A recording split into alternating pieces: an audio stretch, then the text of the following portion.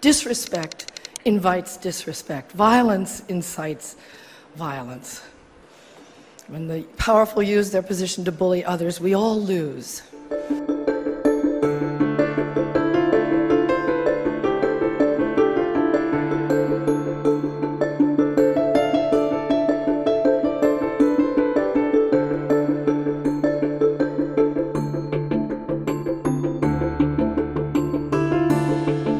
Written by a nice reporter. Now the poor guy, you got to see this guy. Oh, I don't know what I said. I don't remember.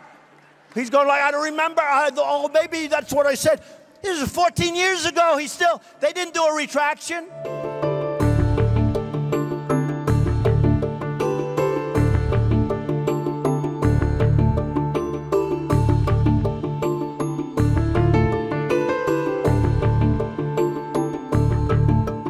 And there were many, many, many powerful performances this year that did exactly that. Breathtaking, compassionate work.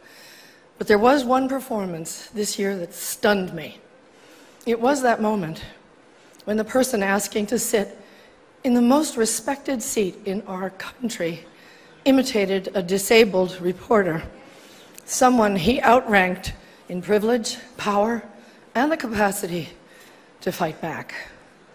It kind of broke my heart when I saw it, and I still can't get it out of my head because it wasn't in a movie.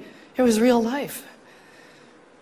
And this instinct to humiliate, when it's modeled by someone in the public platform, by someone powerful, it filters down into everybody's life because it kind of gives permission for other people to do the same thing.